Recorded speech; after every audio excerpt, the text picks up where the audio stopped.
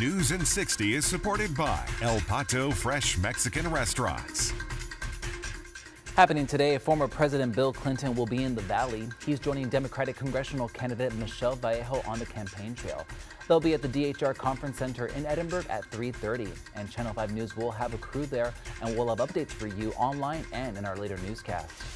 Also happening today, as the race for Texas governor heats up, current Governor Greg Abbott will be live on Channel 5, making one final push to voters.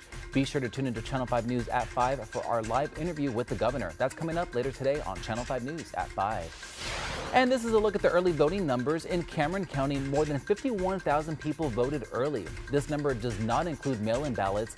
And in Hidalgo County, nearly 104,000 people voted early. That number does include mail-in ballots. For polling locations near you, you can go to KRGV.com and click on the Vote 2022 button on the home page.